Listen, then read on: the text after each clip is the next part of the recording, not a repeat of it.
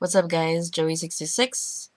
I want to make a quick video. I just saw a video from TMZ, and I saw a video of Beyonce's sister beating the shit out of Jay-Z in an elevator. And it sucks because they're a very private couple, and now it's in the news, and it's trending, and it's really fucked up how it's a security camera and it gets leaked.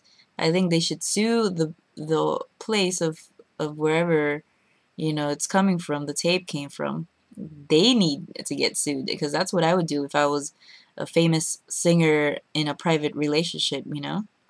And this social media thing is going too crazy. I feel bad for all these couples that are forced to tell what's going on in their own relationship. Like, mind your own goddamn business.